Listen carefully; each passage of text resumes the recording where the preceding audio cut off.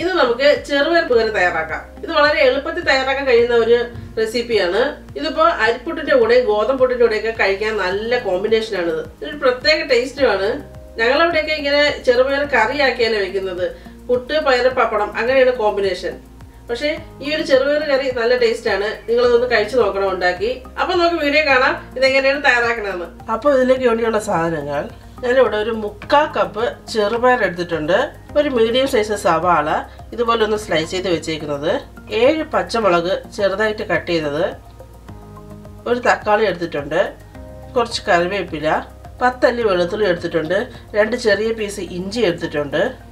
പിന്നെ ഇതിലേക്ക് വേണ്ടിയുള്ള പൊടികൾ: മഞ്ഞൾപ്പൊടി 1/4 ടീസ്പൂൺ, മുളക് പൊടി 1/2 ടീസ്പൂൺ, മല്ലിപ്പൊടി 1/2 ടീസ്പൂൺ, ഗരം മസാല 1 ടീസ്പൂൺ, ഉപ്പ് വേണം, വെളിച്ചെണ്ണ വേണം. അപ്പോൾ ഇനി ഇതെങ്ങനെയാണ് തയ്യാറാക്കണം നോക്കാം. നമുക്ക് ആദ്യം ഈ ചെറുപയർ ഒന്ന് വേവിച്ചെടുക്കണം. ഇനി നമുക്ക് തയ്യാറാക്കാൻ തുടങ്ങാം. ഞാനിവിടെ പ്രഷർ കുക്കർ എടുത്തിട്ടുണ്ട്. ഇവിടെ ചെറുപയർ നന്നായിട്ട് കഴുകി വെള്ളമൊക്കെ വാർന്ന് കളഞ്ഞ് വെച്ചേക്കുന്നതാണ്. ഇനി നമുക്ക് ഈ ചെറുപയർ പ്രഷർ കുക്കറിലേക്ക് ചേർത്ത് കൊടുക്കാം. ഇതിലേക്ക് നമുക്ക് ഒരു 1.5 കപ്പ് വെള്ളം ചേർക്കാം. ഇനി നമുക്ക് ഇതിലേക്ക് കുറച്ച് ഉപ്പും കൂടെ അങ്ങ് ചേർത്ത് കൊടുക്കാം. നമുക്ക് ഫ്ലെയിം ഇട്ട് കൊടുക്കാം. ഒരു 3 വിസിൽ കേട്ടതിന് ശേഷം നമുക്ക് 10 മിനിറ്റ് സിമ്മിൽ വെച്ച് വേവിച്ചെടുക്കാം. പിന്നെ ഇതിലേക്ക് വേണ്ടി ചെറുപയർ ഒരുപാട് അങ്ങ് വെന്ത് ഉടഞ്ഞു പോകാൻ പാടില്ല. ഒന്ന് നന്നായിട്ടൊന്ന് വെന്ത് വരണം. അപ്പോൾ നമ്മുടെ ചെറുപയർ ഒന്ന് വെന്തിട്ടുണ്ട്. ഞാനത് ഇപ്പോഴത്തെ അടുപ്പിലോട്ട് മാറ്റി വെച്ചേക്കാണ്. പിന്നെ ചെറുപയറൊക്കെ പലതും പല വേഗമായിരിക്കും. എനിക്കിപ്പോൾ ഇവിടെ കിട്ടുന്ന പയറിന് കുറച്ച് വേഗ് കൂടുതലാണ്. അതുകൊണ്ടാണ് ഞാൻ ഇത്രയും ഒരു 3 വിസിലൊക്കെ കേട്ട് ഒരു 10 മിനിറ്റ് വെച്ചേക്കുന്നത്. അപ്പോൾ നാട്ടിൽ ചിലപ്പോൾ കിട്ടുന്ന പയർ പെട്ടെന്ന് വേകുന്നതായിരിക്കും. അപ്പോൾ നിങ്ങൾ അതിൻ്റേതായ കണക്കിനൊന്ന് എടുക്കുക. അപ്പോൾ ഇനി ഇത് തയ്യാറാക്കാനായിട്ട് ഞാനൊരു ഇരുമ്പേട്ടി അടുപ്പത്ത് വെച്ചിട്ടുണ്ട്, ഫ്ലെയിം ഇട്ടിട്ടുണ്ട്. ഇരുമ്പേട്ടി നന്നായി ചൂടായിട്ടുണ്ട്. ഇനി നമുക്കിതിലേക്ക് കുറച്ച് വെളിച്ചെണ്ണ ചേർത്ത് കൊടുക്കാം. ഒരു 2 ടേബിൾ സ്പൂൺ എണ്ണയാകാം. അതുപോലെ ഇൻഗ്രീഡിയൻസ് പറഞ്ഞപ്പോൾ ഞാൻ കടുകിൻ്റെ കാര്യം പറയാൻ വിട്ടു കേട്ടോ. അപ്പോൾ നമുക്ക് ഇതിലേക്ക് ഒരു 1/4 ടീസ്പൂൺ കടുക് ചേർത്ത് കൊടുക്കാം.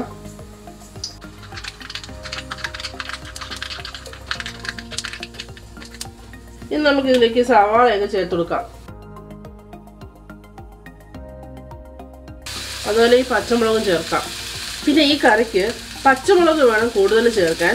മുളക് പൊടിയൊന്നും ഒരുപാട് ചേർക്കരുത്, വളരെ കുറച്ച് വേണം ചേർക്കാൻ. പച്ചമുളകിൻ്റെ ടേസ്റ്റാണ് നമ്മുടെ ഈ കറിക്ക് മുന്നിൽ നിൽക്കേണ്ടത്. മുളക് പൊടിയൊക്കെ ഒരുപാട് ചേർത്തുണ്ടാക്കി കഴിഞ്ഞാൽ ഈ കറിക്ക് ഒരു ടേസ്റ്റും കാണത്തില്ല.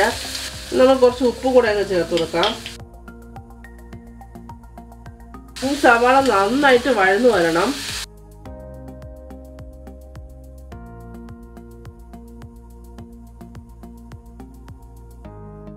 ഇനി നമുക്കിതങ്ങ് അടച്ചെടുക്കാം. അപ്പോൾ നമ്മുടെ സവാള എന്തായാലും നോക്കാം. സവാളയൊക്കെ ഏകദേശം ഒന്ന് മൂത്തിട്ടുണ്ട്. ഇച്ചിരി കൂടെ ഒന്ന് മൂക്കണം.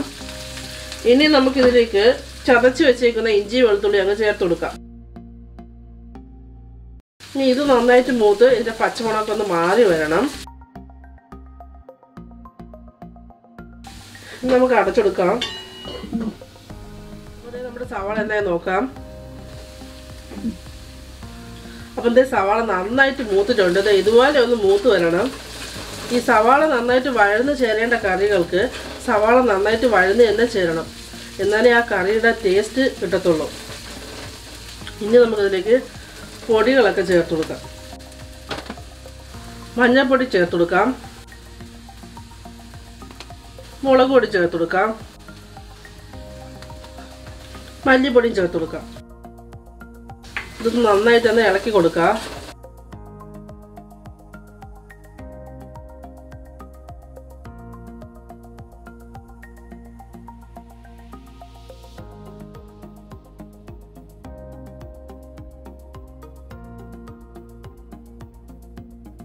അതുകൊണ്ട് മുളക് പൊടിയും മല്ലിപ്പൊടിയൊക്കെ വറുത്ത് പൊടിച്ചതായതുകൊണ്ട് ഇതിൻ്റെ പച്ചമണം പോകാനായിട്ടൊന്നും നമ്മൾ വെയിറ്റ് ചെയ്യേണ്ട ആവശ്യമില്ല. ഇനി ഇതിലേക്ക് തക്കാളി അങ്ങ് ചേർത്ത് കൊടുക്കാം. തക്കാളി ഞാൻ ഇതുപോലെ ഒന്ന് ചെത്തി അരിഞ്ഞതാണ്. തക്കാളി നന്നായിട്ട് വഴന്ന് ചേരേണ്ട കറികൾക്കൊക്കെ തക്കാളി ഇങ്ങനെ ഒന്ന് ചെയ്ത് കഴിഞ്ഞാൽ നന്നായിട്ട് വഴന്ന് വരും. ഇനി തക്കാളി നന്നായിട്ടൊന്ന് വെന്ത് അതിൻ്റെ നല്ല പേസ്റ്റായിട്ട് മാറണം. നമുക്കത് അടച്ചു കൊടുക്കാം. നമുക്ക് എന്തായാലും നോക്കാം. കുറച്ച് കറിവേപ്പില അങ്ങ് ചേർത്ത് കൊടുക്കാം. തക്കാളിയൊക്കെ ഒന്ന് വെന്തിട്ടുണ്ട് വേണ്ടോ. ഇനി നമുക്ക് ഇതിലേക്ക് ചെറുപയർ ചേർക്കാം. ഇത് നമ്മുടെ ചെറുപയർ ഇതുപോലെ ഒന്ന് വെന്ത് വരണം. ഞാൻ വെച്ച വെള്ളമെല്ലാം കറക്റ്റാണ്, ബാക്കി വെള്ളമൊന്നും വന്നിട്ടില്ല. അപ്പം 3/4 കപ്പ് ചെറുപയറിന് 1.5 കപ്പ് വെള്ളം കറക്റ്റായിരുന്നു. ഇനി നമുക്കിത് ഇതിലേക്കൊക്കെ ചേർത്ത് കൊടുക്കാം.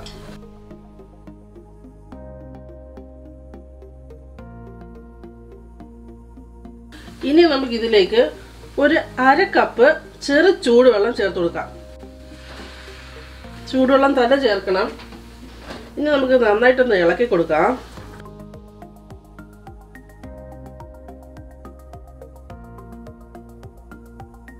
എന്നിട്ട് കുറച്ച് ചെറുപയറൊന്ന് ഉടച്ച് ചേർക്കുക.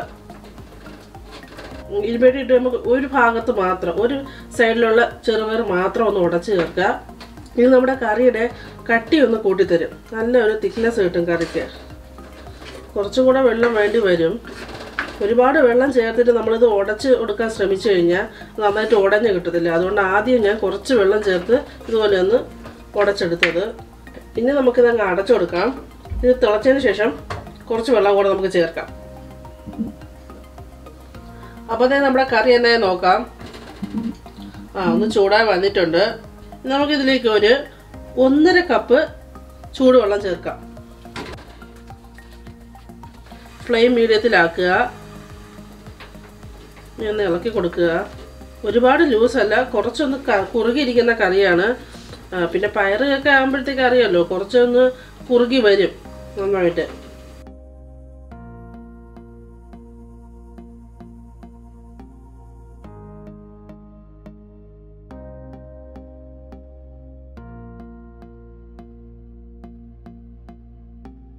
ഇനി നമുക്കിതിലേക്ക് ഗരം മസാലയൊക്കെ ചേർത്ത് കൊടുക്കാം. ബാക്കി കറിവേപ്പിലയും കൂടെ അങ്ങ് ചേർത്ത് കൊടുക്കാം. ഇനി നന്നായിട്ട് അങ്ങ് ഇളക്കി കൊടുക്കുക.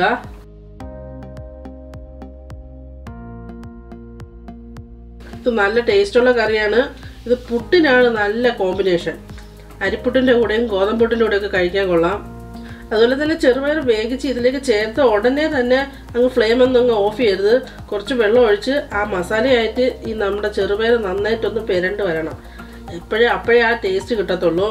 ഇപ്പോൾ നമ്മുടെ കറി കണ്ടോ കുറച്ചുകൂടെ ഒന്ന് കുറുകി വന്നത്. ഇപ്പോൾ റെഡി ആയിട്ടുണ്ട്. ഇനി നമുക്ക് ഇതിലേക്ക് ഉപ്പൊക്കെ മതിയെന്ന് നോക്കാം. ഉപ്പൊക്കെ പാകത്തിനുണ്ട്. ആ പച്ചമുളകിൻ്റെ ആ ഒരു എരിവെല്ലാം ഉണ്ട്. ഇനി നമുക്ക് ഫ്ലെയിം അങ്ങ് ഓഫ് ചെയ്യാം. അപ്പോൾ നല്ല ടേസ്റ്റുള്ള കറിയാണ്, വളരെ എളുപ്പമാണ് തയ്യാറാക്കാൻ. അപ്പോൾ നമ്മുടെ കറി ഇവിടെ റെഡിയായി കഴിഞ്ഞു. ഇന്ന് നമുക്ക് രാവിലെ ബ്രേക്ക്ഫാസ്റ്റിൻ്റെ കൂടെ പുട്ടാണ്, പുട്ടിൻ്റെ കൂടെ ഉള്ള കറിയാണിത്. അപ്പോൾ എപ്പോഴും പറയുന്ന പോലെ തന്നെ വീഡിയോ ഇഷ്ടപ്പെട്ടാൽ ലൈക്ക് ചെയ്യുക, അഭിപ്രായങ്ങളൊക്കെ കമൻറ്റ് ചെയ്യുക. അതുപോലെ ഫ്രണ്ട്സിനും ഫാമിലിക്കൊക്കെ ഒന്ന് ഷെയർ ചെയ്ത് കൊടുക്കുക. അതുപോലെ എൻ്റെ ചാനൽ സബ്സ്ക്രൈബ് ചെയ്യാത്തവരൊന്ന് സബ്സ്ക്രൈബ് കൂടെ ചെയ്യണേ. അപ്പോൾ ഇനി നമുക്ക് മറ്റൊരു റെസിപ്പി കാണാം. ബൈ.